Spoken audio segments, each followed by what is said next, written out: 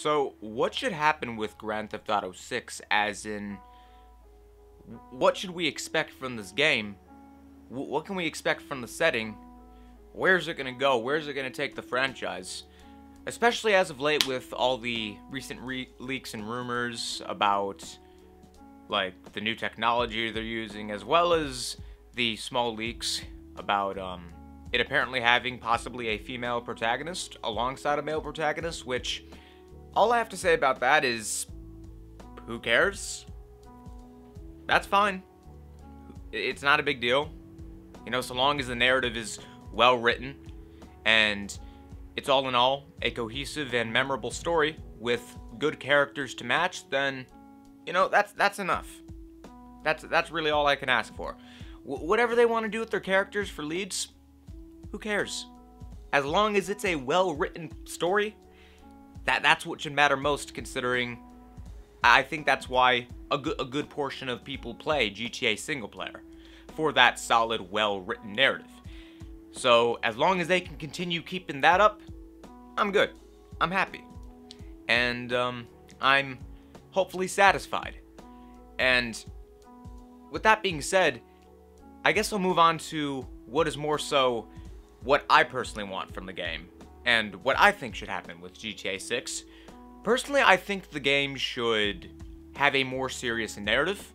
I think it should be something more akin to GTA 4 than GTA 5. GTA 5, don't get me wrong, I think the single player is great. I replayed it a few years ago, and I thought that it still held up very well, which, granted, I only played it about 4 to 5 years after the fact when replaying it, since I initially played it for the first time on the 7th gen, specifically the 360, back in September of 2013 when the game originally launched, since a lot of people forget the game was already available to buy and play even before the Xbox One and PS4 came out. So I decided to rebuy it on Xbox One, play it that way, and, you know, again, it holds up well, but I'm really hoping for something that's a bit more serious, and, you know, in general just takes itself more seriously and a bit more mature. Like, don't get me wrong, I have nothing against the tone of what they were going for with GTA 5. What they were going for, I think they executed very well.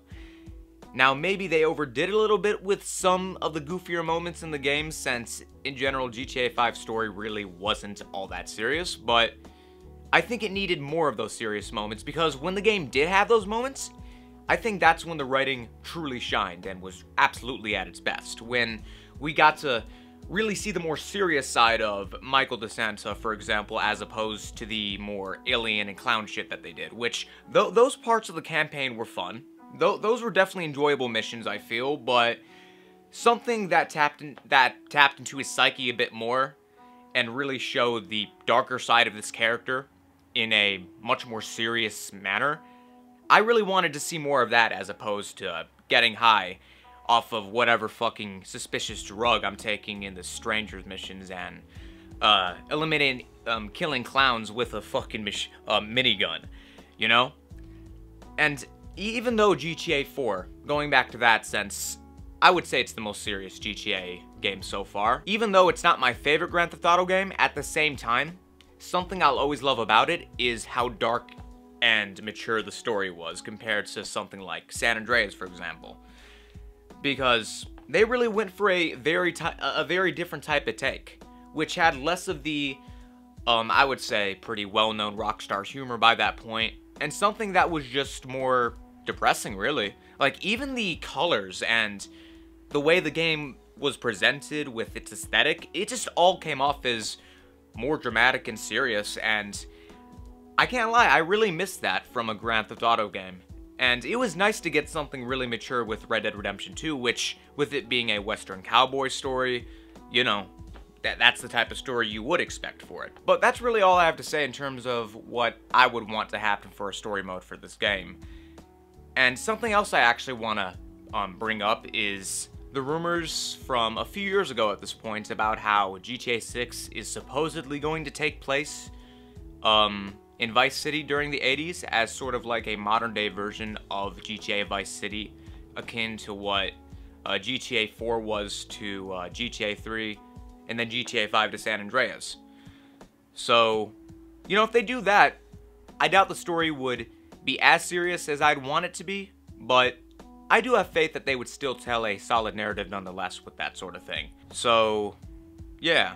I can't really think of much else, just good driving mechanics, which, just going back to talk of technology and such, like there's been some news recently about how they have a new system in place for improved AI in the game, which, that's cool. It's not the most exciting news in the world, but, you know, it's cool to hear about, I guess. I think that's pretty much all I have left to say. I think that's all. Yeah, I'm feeling good. I'm feeling good about this being a point to end the video at, because I can't think of anything else to add, because when it comes to things like side missions, world exploration, customization, and just having the freedom to do whatever you want in the GTA sandbox, like everything else, I have faith that Rockstar will do well. I guess just focus more on the fun instead of the realism of, say, like Red Dead Redemption 2, which, yeah, the way they went about that game was impressive. Like, seeing how much detail was in that game was mind-blowing. But at the same time, it's important to have a good balance of realism like they enjoy going for, as well as fun. So, you know, hopefully they have a good balance of that in GTA 6. And yeah, okay. Now that is all I had left to say. I thought of something else, but that is for sure the end. I assure you, that's it. It's over. It's done. It's done. Yeah, it's done. So, there you go. That's what I think should happen with GTA 6. What about you guys? What do you want from this game? Leave your thoughts below, and that's the video. I hope you enjoyed it. Make sure to leave a like, comment, subscribe for future content coming soon, as well as turn on the notification bell and set it to all notifications so that you hopefully receive some videos in the future, and I'll see you all next time. But until then, I'm out. Later.